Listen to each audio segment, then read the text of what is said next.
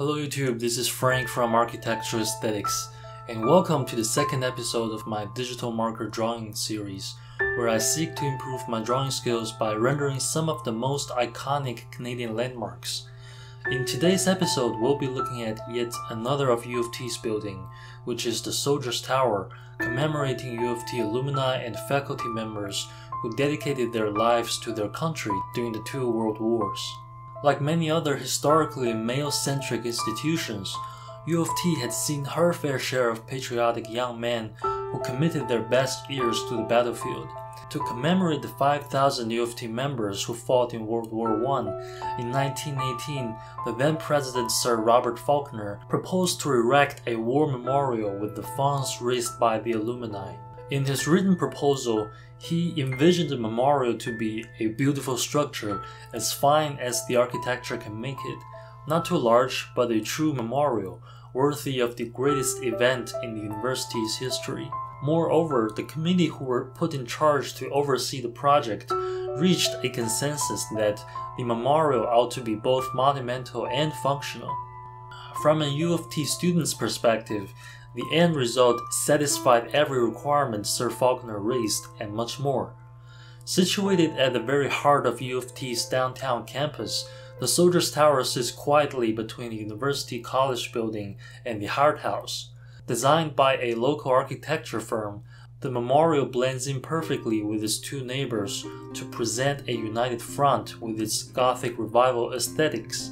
Because of the massiveness of its two adjacent buildings, the tower doesn't stand out, even though it's the second tallest war memorial in the country.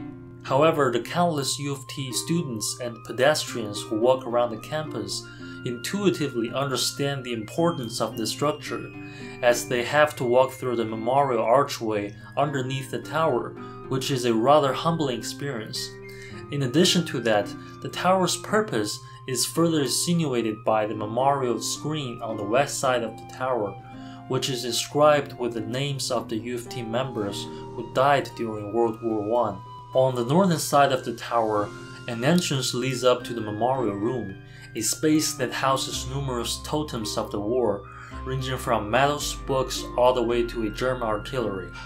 To accentuate the tower's Gothic Revival style, on the south facade is a 12-paneled stained glass depicting imageries inspired by the Canadian poet John Macrea's war memorial poem, In Flanders Fields.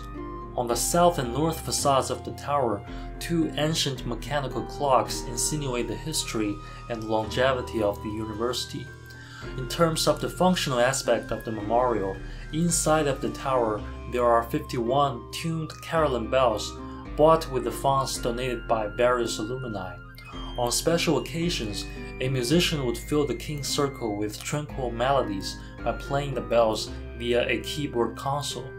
Behind the memorial screen, red poppies thrive in the delicate memorial garden, which provides the visitors with a place for quiet reflections, adding more depth to the already well thought out memorial. Like I mentioned before, I appreciate the Soldiers Tower because of its unobtrusiveness. When it comes to memorials, sometimes it can be very tempting for the architects to imbue the work with their own egos and create something that are highly controversial, such as the Vietnam War Memorial designed by Maya Lin. Moreover, given that we're living in an era that is a few generations removed from any major warfare, a conspicuous war memorial could be easily misconstrued by some as inappropriate for an university campus. However, the Soldiers Tower benefited from the fact that it was designed by the same architects who designed its adjacent Hart House. Hence, it's able to subtly communicate a sense of solemnness to the thousands of students walking through it on a daily basis with its myriad features, while also blend in with the rest of the campus harmoniously by conforming to their architectural styles. This subtleness, to me at least, is very commendable, and it proves the point that you could elicit reverence and respect in people with subtle instead of extravagant design. Another thing I found out about the tower through research is that the university is very conscious of its deep history, and this is evident in the university's excellent documentation of everything about the tower. I appreciate this because history is the definitive attribute that differentiates U of T from any other younger colleges.